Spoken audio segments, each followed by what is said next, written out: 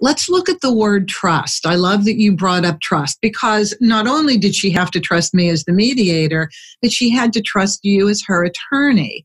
So maybe we can start with, why are settlements, what makes a settlement prohibitive? What makes it a rocky road getting to where you have to get to eventually in an out-of-court settlement? Everybody has to agree at some point in time. She definitely had a lot of trust in you. And I saw the way you behaved. And it was so cool, because people do not have the best impressions of attorneys. When they need them, but everybody fears them. And sometimes you want the pit bull attorney, which I don't know advantages anybody. What's your opinion about that term? Okay, there's two issues there. First of all, the pit bull attorney might be good if you're going to court, right? But even still, the judges these days are not, that style is no longer working. Judges want to see lawyers who work with each other and are cooperative, respectful. They do not want rude, obnoxious, overly zealous, aggressive lawyers. It might make the client feel good to see their lawyer flexing muscles for them, but it's just a show, and it doesn't get the client what they want ultimately.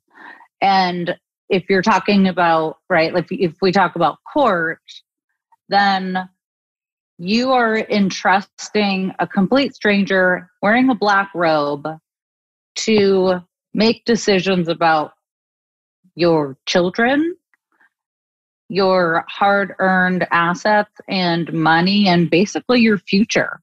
And it's really, really dangerous.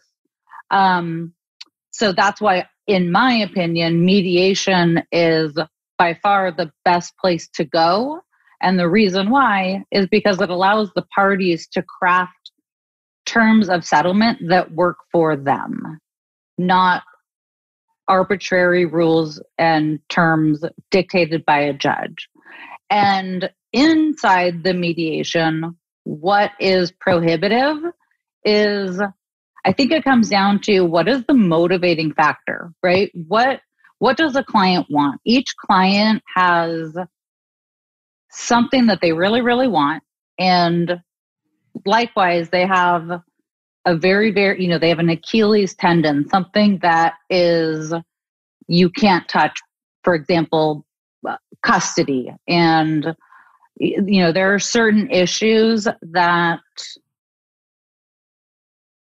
when you poke them, it hurts and it turns them off, it shuts them down, and the conversation ends and people want to walk out of rooms.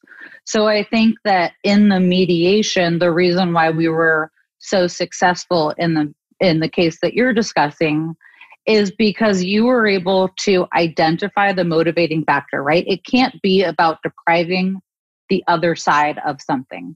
Someone can't want 90% custody just because they don't want the other side to have 50-50, right? They have to want what they want because it's in the best interest of either the children or their assets, and for both spouses going forward. And so in the case that you're referring to, the trust was developed because you listened to both clients, both parties of the divorce, and each side did have something that they really, really wanted and something that was a big soft spot for them, their Achilles tendon. And when you have a mediator, especially with the help of lawyers that on both sides who are not interested in churning fees, who are actually settlement, oriented, you are able to have those discussions, identify the issues that both sides want, the reasons why, and craft a creative settlement that gives both sides the best of both worlds and sends them out both